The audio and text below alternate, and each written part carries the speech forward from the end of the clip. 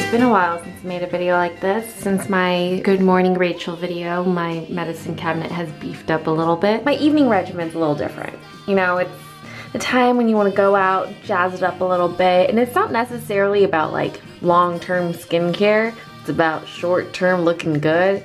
So the first thing you want to do is scrub your lips. I'm using Bite. This is an Agave sugar lip scrub. I don't want crusty lips. And I don't know if you guys have heard of Paula's Choice, but it's an amazing resource if you guys are looking more into natural ingredients. Her and her team do a lot of review on tons of beauty products, and they gave Bite 5 stars. I'm gonna wash my face with 100% Pure. As you guys know, I'm a huge fan of this brand. This makes your skin feel super plump and awesome right before putting makeup on. All right, next I'm gonna put on a face mask. All the stuff that Dr. Barbara Sturm makes is absolutely amazing. She does everything on a scientific molecular level, and there's just seriously the most top-end products I've used. I know this is probably out of people's budget, but if you are in your late 20s now and you want to prevent, I strongly suggest investing in her line. And then while my face mask is on, I am also going to do a lip mask. My skin and even my lips have been really dry this season. So you sleep with this on, take it off in the morning, and your lips are brand new. No matter how crusty, chapped your lips are, it's amazing. This will be on for about 10 minutes. I don't really wear things that have tons of active ingredients in it, like serums and stuff, when I go out, because I'm gonna wash my face again at night and I feel like it's kind of a waste of product. So I use moisturizers that kind of feel like a really good primer, and my favorite so far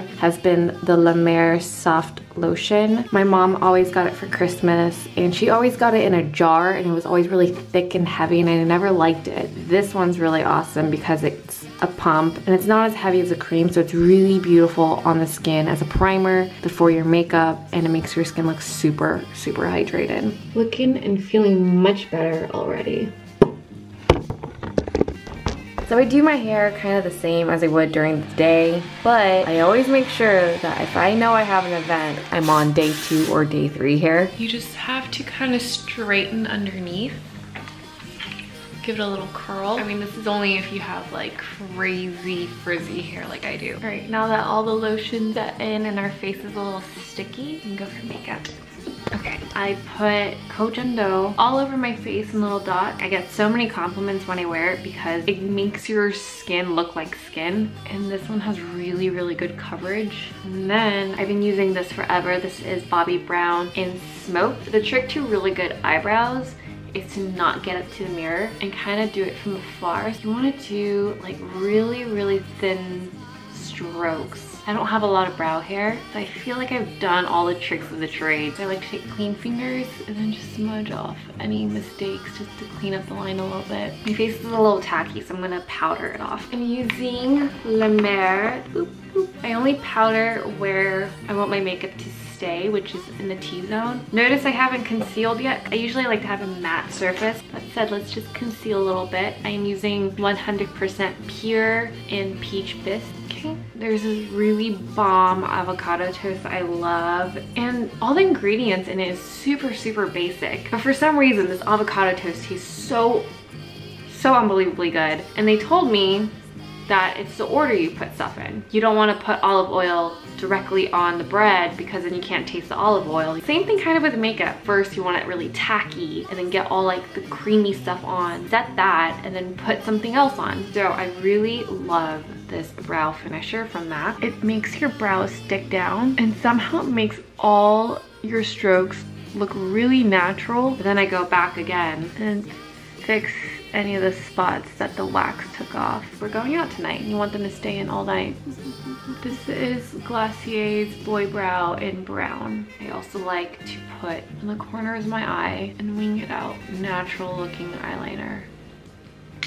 Now using my new Bobbi Brown bronze my face. I've learned that creating a halo effect around your face is really gonna warm it up and then just give you like a really natural looking contour. And then Marc Jacobs blush and the apples of my cheek.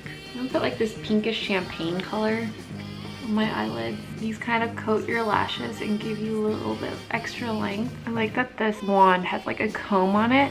All right, last but not least, let's put some balm on. is also from the Bite Agave collection. Wow, my lip color looks good even right now. Does this have color in it? I'm going for Va Va Boom tonight. Okay, so I like to just put a little bit of color on, right? But since my lips have balm on, I'm just gonna blur my lip color to the edges of my lips. I want it to look melted, and this is a nice way to make your lips look chubby. Voila! Welcome to my closet. So I'm gonna go for this. Feeling sensual. But first, deodorant. This is from No Tox Life. I'm gonna go with Jo Malone, Wood Sage, and Sea Salt.